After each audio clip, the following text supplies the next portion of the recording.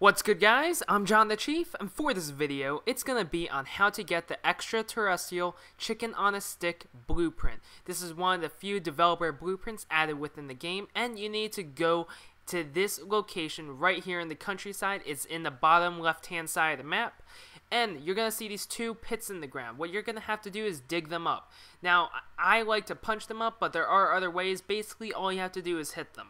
Now, as soon as you see it go down a little bit, you'll have to go and dig down the other one. And then you have to just keep switching off. So, I saw that one dug down a little bit, I go and dig that one a little bit, and then when you hit the bottom of the one that I dug first, the one with the shovel in it, it's going to pop down and you're going to see a blueprint right there, and it's called the Mysterious Blueprint.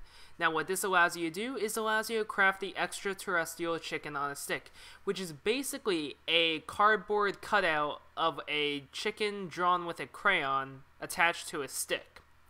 Now, it does 2,662 damage with maxed out legend level upgrades, so that's basically around the damage that the Gona and Abba did before legend levels, so it's actually not that bad for damage if you're playing on hard mode or normal mode.